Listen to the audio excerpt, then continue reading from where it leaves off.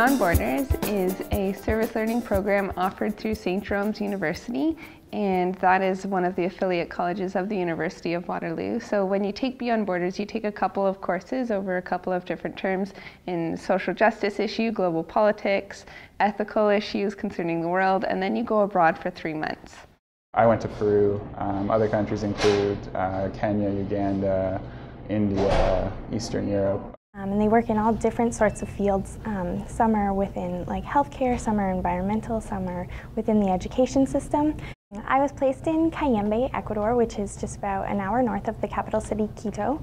And what I was doing was I was in an elementary school and I was working sort of as an assistant to the English teacher. What interested me was the chance to be able to travel and to do something while I was traveling. So it wasn't just a travel experience, but it was about learning another culture and living in a country with the people. I was living with a host family.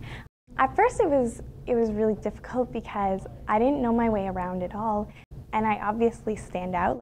But I learned to really fall in love with the country and fall in love with their customs and their traditions. When I went away to Ukraine on my placement for Beyond Borders, I was living with a host family and volunteering at an orphanage, which they call an internat, for girls with disabilities aged 4 to 25. Most days we tried to plan fun activities, crafts, dancing, excursions, and a big thing is that girls with disabilities in Ukraine are marginalized from society, so they're put away and not really cared about. And I remember getting there the first day and I was shocked at how much the girls craved just physical attention. They were so desperate to have you hold their hand or to hug you. I went to Chincha Alta, Peru, which is a city on the Peruvian coast. And that particular area was hit by a big earthquake August 15th, 2007.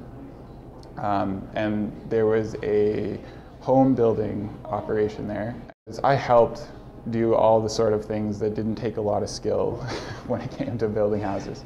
And that's one thing that a lot of people notice when they go to developing countries is, you go to help build houses, build schools, build hospitals, and you realize the people there are incredibly competent, way more competent than you really could ever expect to be.